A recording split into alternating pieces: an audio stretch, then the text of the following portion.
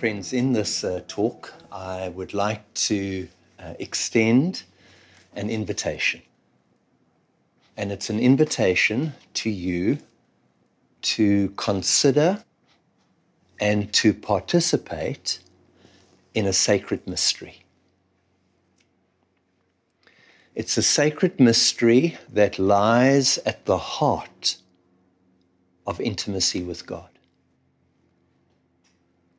It's a sacred mystery that lies at the heart of us becoming loving persons. It's a sacred mystery that lies at the heart of us becoming the unique people God wants us to become.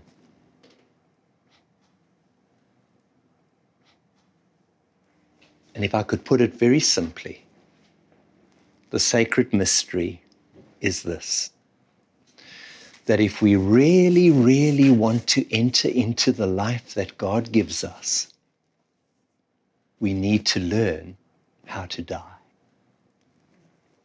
Come with me quickly to John chapter 12. There's a very intriguing incident. Some Greeks come to the disciples of Jesus and they say to the disciples, "We want to see Jesus." Now, obviously, they've heard about him, but now they want to see him.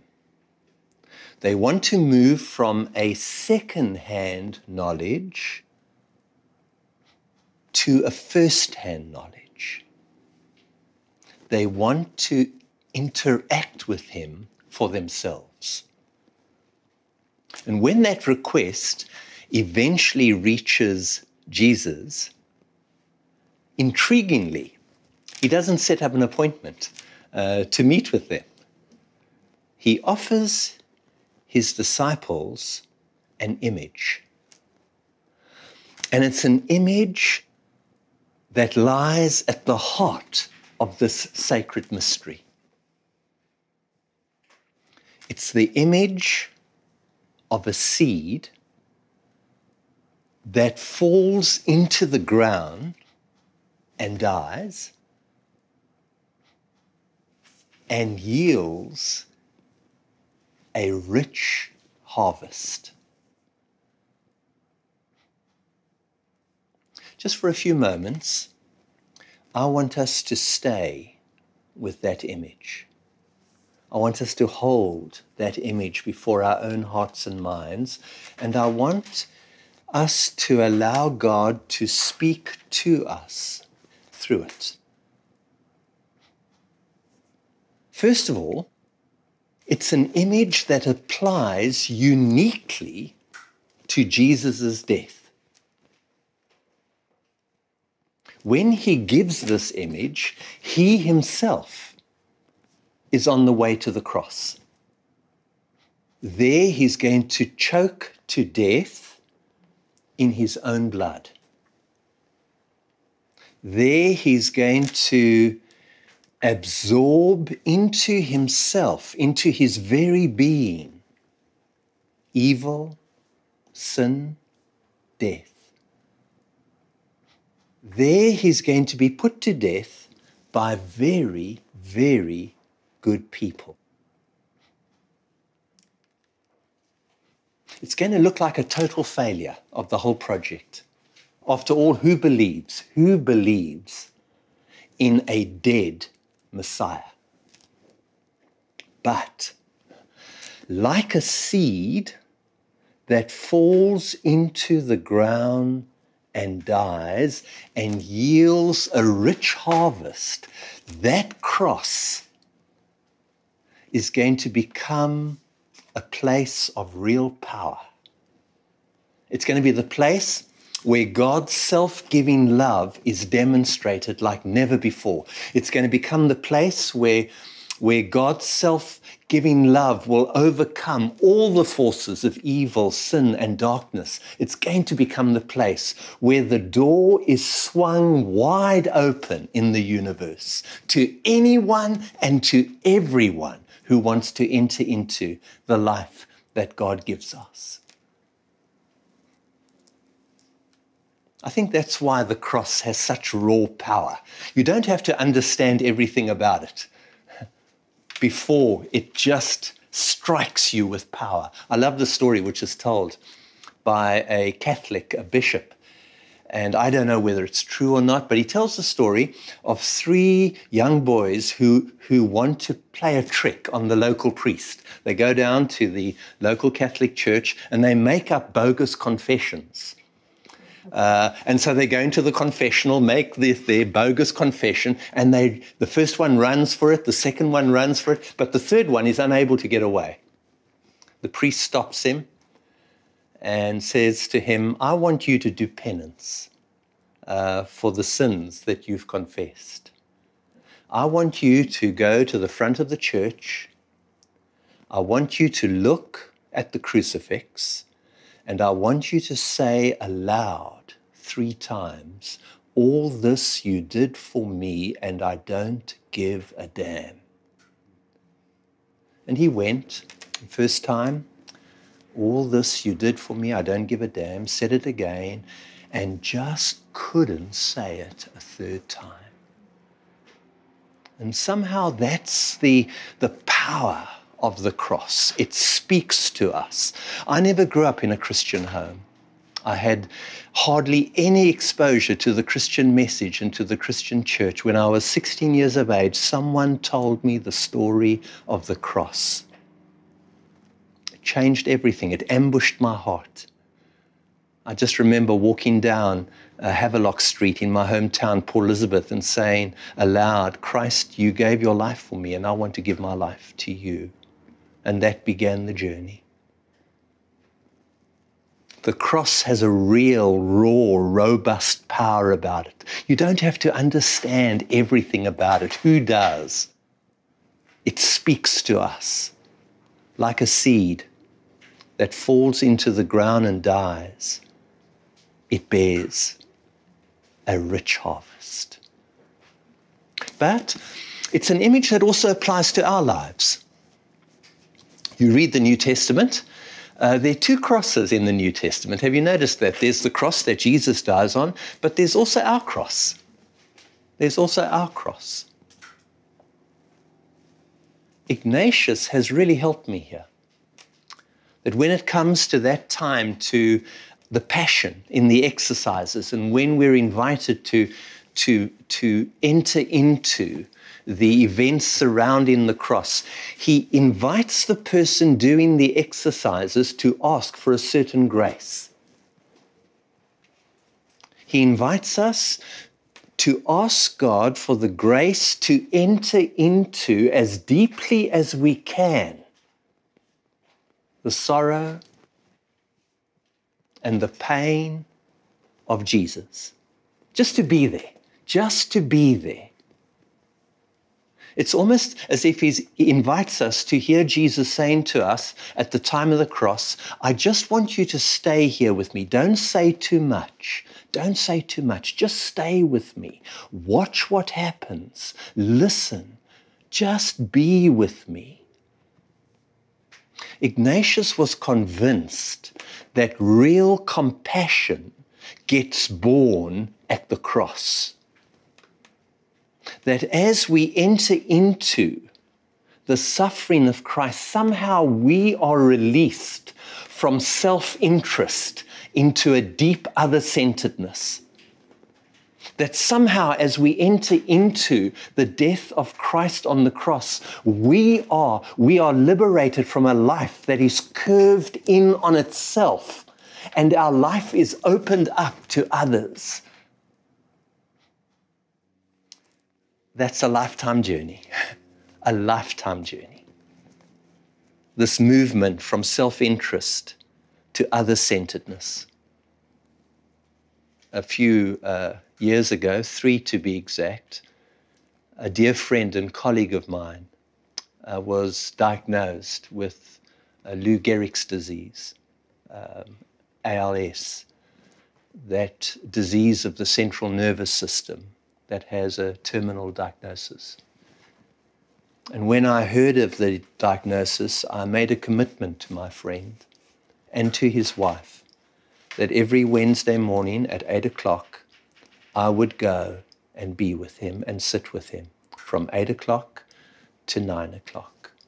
And so I started to do that, and he deteriorated more and more and more. And I found it harder and harder and harder to just go and be there. He couldn't speak anymore. He just lay there. And one morning, I'll never forget it, I arrived at the gate. I just couldn't go in. And I text Debbie, and I told her, I just can't go in. I can't go in. And I will never forget her answer. She texted me back and she said, Trevor, you must go in. This is the most important work you are doing at the moment. It's a lifetime journey. This journey of entering into the sacred mystery, of learning to die to self-interest in order to be compassionately present to those that we spend our lives with. But there's one more thing I need to say. This image of a seed that falls into the ground and dies and bears a rich harvest, this image invites us to practice dying on a daily basis. Every day gives us opportunities to die just a little bit. Last year, Debbie had a knee operation, and the doctor came to see her in her hospital bed and said to her, you're going to have to hire a nurse because you won't be able to move for the next 2 weeks. And you'll need a 24-hour nurse. And she said to the doctor, don't worry, I've got Trevor. And so I had to cancel everything for 2 weeks to be with Debbie lying in bed. I remember that first day. Trevor, could you give me some coffee? Could you put a little bit more milk in? Could you just turn up the fan a bit? It's a bit hot in here. Could you pick up the dog poo outside? Do you mind? I could handle it for the first day. I think the second day, I could feel irritation and, frustration rising within me. Can't you see, Debbie, that I'm preparing a talk on compassionate presence? The third day, I was calling the Trinity to come and help me. I needed help. I needed grace. I needed the angels. I needed everyone who could help me just to care for the person that I say I love. Every day, we are given little opportunities to practice dying. You go home and you're watching a football match on TV and you say to the person that you live with, why don't you have the remote? A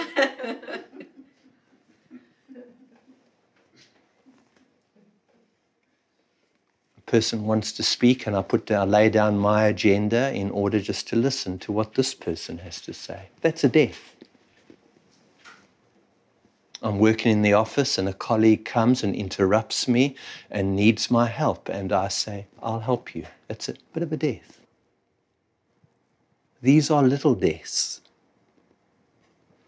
And we're learning how to die so that we can enter into the life that God wants to give us. That's the sacred mystery. Stanley Jones, great Methodist missionary to India. Stanley Jones once wrote these words. He said, in this world, there are two groups of people. There is a very large group of people who live only for themselves. They are the most miserable bunch you will ever find. And then he said, there's another very small group of folk who have learnt how to die and who have abandoned their lives to God and to others. And then he has this closing sentence. their lives are filled with a wild, wild joy. A wild, wild joy. Let's be quiet for a few moments. And as we enter into the quiet, I wonder how this sacred mystery, the seed falling into the ground and dying and bearing a rich harvest, I wonder how this image speaks to you and to your relationships and your work and your vocation today.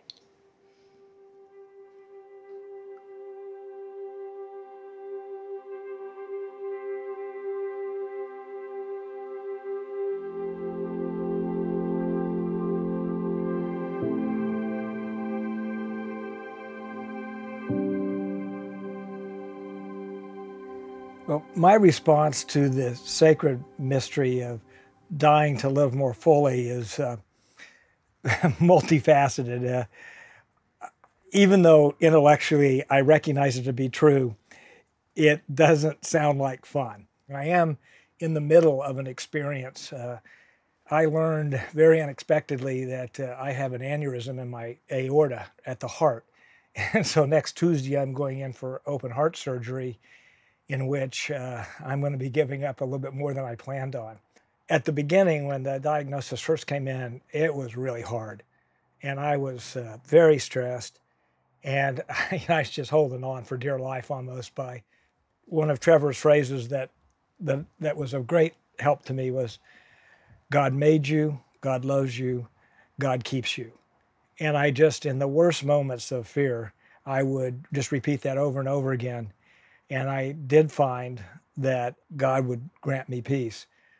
That having been said, though, it has become absolutely clear to me that this experience is one in which I will become a better person. I've already, learned so much about dealing with fear and anxiety.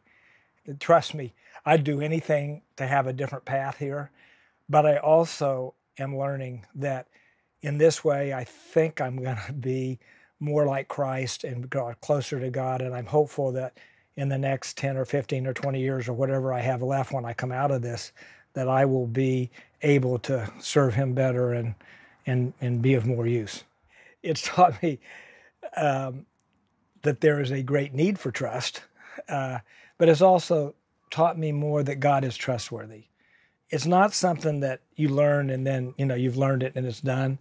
It's a process and something that, I have to hold on every minute. As I say, fear and anxiety are lurking very close. But I have learned that there is another way of living, as maybe Trevor would say. And honestly, if I didn't have God, I don't know how I could even begin to handle this. So I just feel very fortunate. When Trevor talked about that idea of companioning Jesus in his suffering and how that opens us to compassion, it reminded me of my own journey with my mom. My mom had Alzheimer's for the last 15 years of her life. And it was during that experience of companioning her through those years of suffering that I learned what Trevor was talking about. I'm a fixer. Everything in me, when I would go to visit my mom, would want to make things better, go fix her dinner or do her laundry or clean the kitchen or something to alleviate her suffering in some way. But what I realized over the years of visiting her was that the only way she even knew I was there was if I was present to her, if I was sitting across from her and looking in her eyes, or if I was sitting right next to her and holding her hand. But I figured out that I could look in her eyes and I could express love to her in a way that she could receive it, and she could express love back to me in a way that I could receive it. And so it helped me learn how to not try to move in and fix and change for people as readily. That seems to be sort of the easy inclination, but so often there's really nothing we can do, and offering a string of suggestions to somebody is not usually all that helpful, but instead being willing to sit and listen and hear, and recognizing that the gift of accompanying someone is the greater gift, the staying with them and honoring their story and their reality and naming and acknowledging it as sacred. When I couldn't generate results by doing, what popped up in its place was an expanded capacity to notice and to identify with, to care for another, and to genuinely experience compassion. And a sense that that was enough, that caring for and being with someone so they didn't have to be alone in their suffering was indeed enough.